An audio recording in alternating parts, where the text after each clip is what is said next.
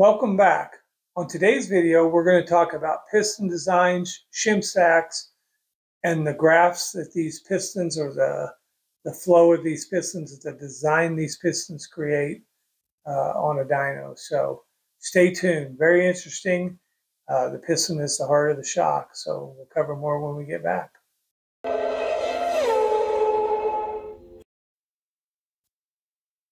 Piston designs.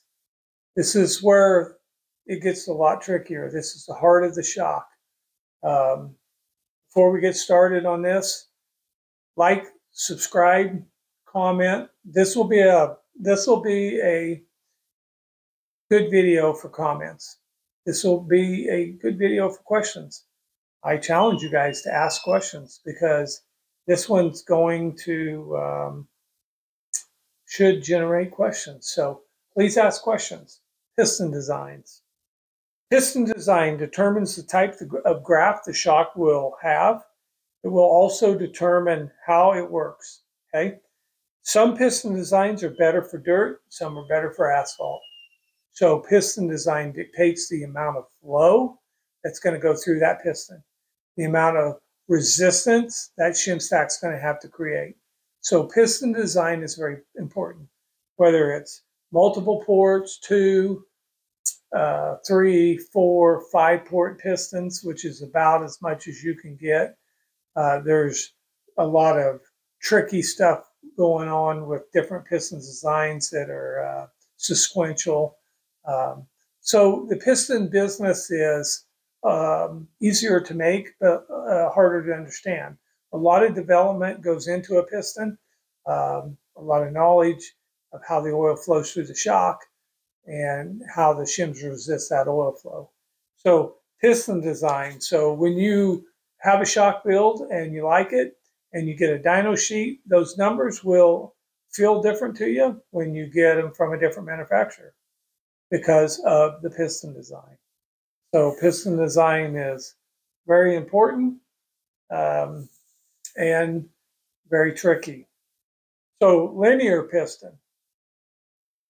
There's multiple types. Today we're going to cover linear, digressive, bidirectional, and SRT. Linear piston. Linear piston, often used on asphalt, is generally designed with small ports and straight through design. Each side of the piston is flat and would use a pyramid stack that would create a linear curve. Okay. A lot of times on a linear piston, the bleed system is drilled in the piston as a hole. Okay, that's been common through time. That's a different bleed system, so you have parallel and in series. Okay, when you drill the bleed in the piston, then you have effects from that bleed throughout the entire build of the curve. Okay. On a linear piston, things that got us in trouble early on was the hole size, the amount of force or oil that's being forced through the hole created a higher pressure, and it wasn't happy with bumps. And we had to learn a little bit about perfecting that. Now, there's different ways to do a linear piston. This particular graph is more of a low flow linear piston. So we are getting ready to do some testing with that to see where the balance is, because many shocks are often unbalanced in their builds between pressure and the amount of flow. So like in the previous video where we did the dyno charts, when you have a lot of gap out on the open and close, it's because it takes a lot of pressure to open the shock because you got it shimmed up pretty big because you got big ports. And then it closes relatively quick, so it creates a little hysteresis out there. Okay, so piston design's what's doing that. So this is a linear piston, small port. It's also a reduced flow where one side's a little more than the other, but that's a linear piston. This is a linear graph. A linear design makes very flat lines, very straight. start at zero, run out, very straight lines. Okay, there's a lot of people that are very, um, very strict or very stern about what they believe about linear builds. A good friend of ours that does stuff in California, he just, everything he does is more on a linear base, and he's very vocal about it. And he does road course cars, a lot of bikes. He's an authorized builder for another company. He does a great job. And he is very much linear piston type guy, linear design. So I'm not saying that there's anything wrong or with it. And from time to time, we'll be on a linear. We'll be back to a linear. A lot of guys like a linear on the right rear. That's a trend right now. Linear digressive is a trend right now, which is not a piston we're covering in this segment, okay? But it is one of the most popular pistons right now based on popularity, not based on performance. So it is a popular linear digressive, very popular. Everybody's on it, most everybody but us. Now, we do a different version of that. It's based on a high flow linear with a different shim stack configuration that creates a digressive build on one side and more of a linear build on the other side, but it's not a linear digressive. Okay, so that's linear chart. Digressive piston. Digressive pistons have been around for some time, and they take many shapes over the years. And one of the problems that we had early on was identifying a digressive versus progressive. Okay, basically, the digressive has a preloaded stack and a lot of bleed in it on both sides, typically. So this caused the dyno curves to be at a little flat on the nose and then die off at high speed. This makes the digressive part of the piston. Companies that are very, very popular for digressive piston was Bilstein. Bilstein has some very good digressive pistons, and they build very well. Okay, and there's things you can do in the bleed circuit. Typically, this type of piston, and typically on a Bilstein, it was bleed through a shim, not through a hole. Doesn't always mean that that's the case, but this particular piston, that was the case. And you could do things with your bleed shims that cause different graphs, or the low speed part of the graph to change. And that's, it's very, very appealing for different people. Some builders will say it's not good to have two different rates in your shock, a nose and a heel and a high speed. But in dirt and maybe in oval track in general, I really don't see how you can get away from it. Digressive piston build builds a lot of bleed in the shock. A digressive build with a lot of bleed in the shock is how Bilstein shocks look in the past. This is very much a typical Bilstein looking shock of the past. I'm not going to say this is what they're building today. Not at all. They are utilizing different pistons and doing different things with their shocks. A digressive piston such as this is not really something that we're building, not at all. We feel like that the car needs more car control in the low speed area, and we just don't do a digressive. We do a few linear digressive. It's not our main build. I feel like our main build in a high flow linear is much, much better. Gives the car much, much better control, and that's why we do what we do. So that's digressive piston. Bidirectional. A digressive piston can be bidirectional.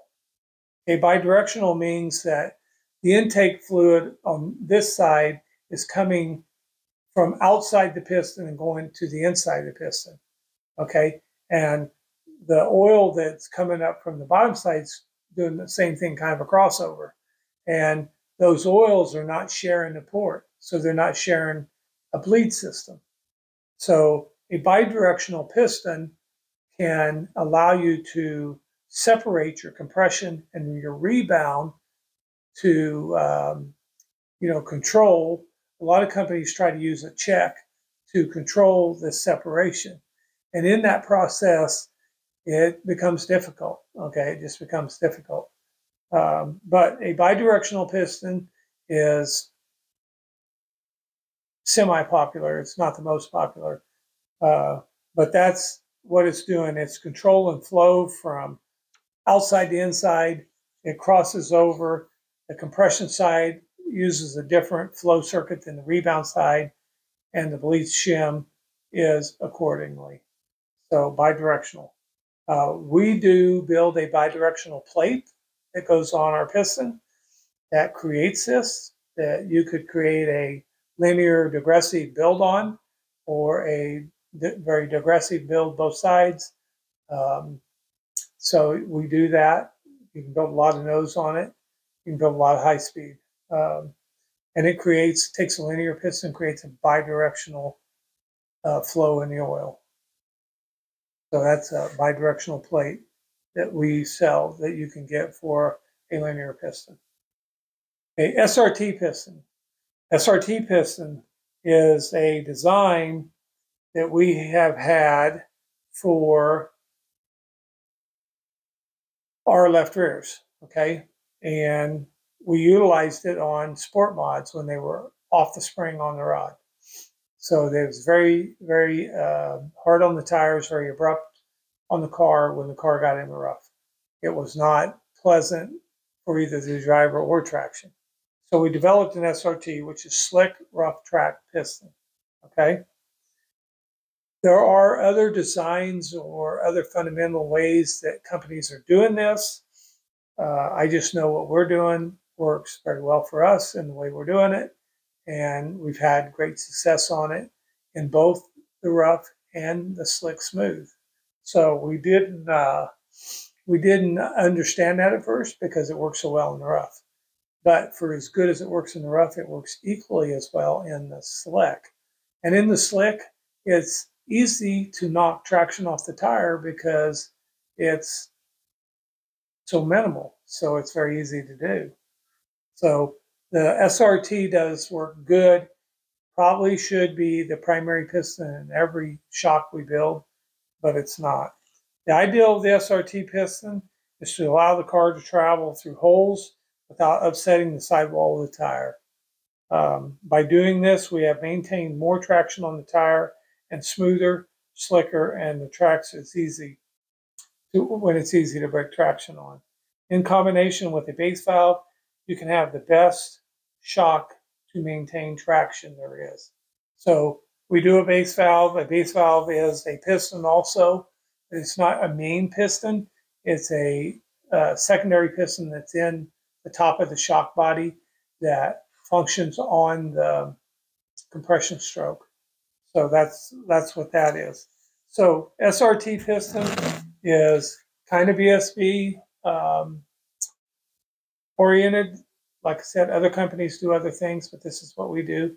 The heart of the piston is what's going to determine how your shock performs, okay, how your stack performs.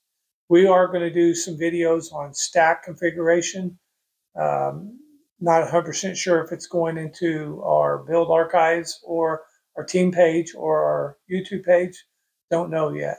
But stack configuration is very important, okay, and it's important for the type of racing that you do. So ask your builders these questions. I hope this knowledge helps you to go to your guys with more, knowledge, more confidence to ask questions. And don't just accept them answers.